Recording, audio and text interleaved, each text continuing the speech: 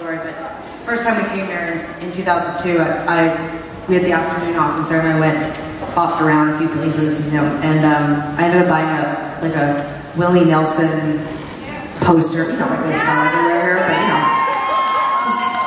22 and Canadian, I'm like, oh my god, Willie Nelson poster.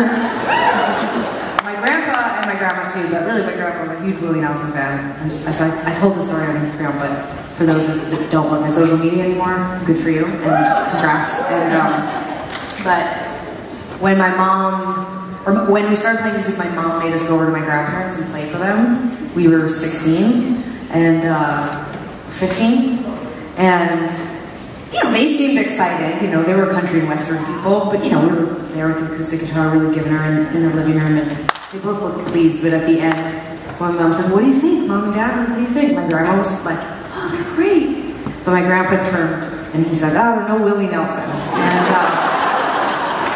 And, but over the next couple of years, as we developed, I think he thought what we were doing, you know, was actually really cool. And right out of high school, we got signed, and we did a few demos, and then we got dropped. And it was a blessing because we weren't ready. You know, we needed time to develop, and we signed to a major. There was no time, and so we went to my grandpa. And we asked him to borrow money.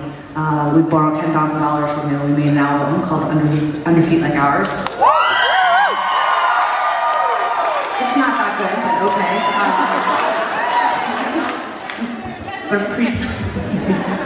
Okay, hashtag agree to disagree. But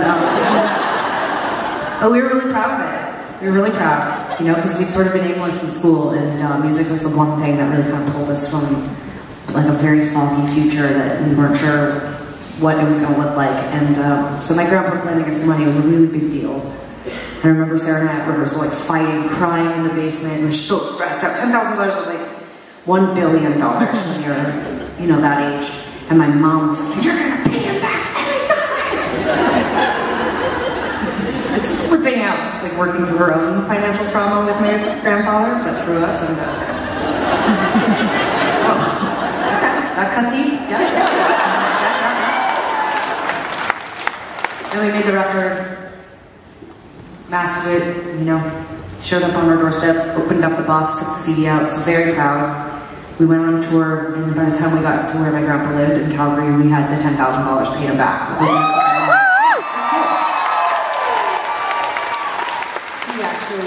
He was pleased. He said, I'm really surprised, and he said, I should have tried to do interest. Very obsessed with money.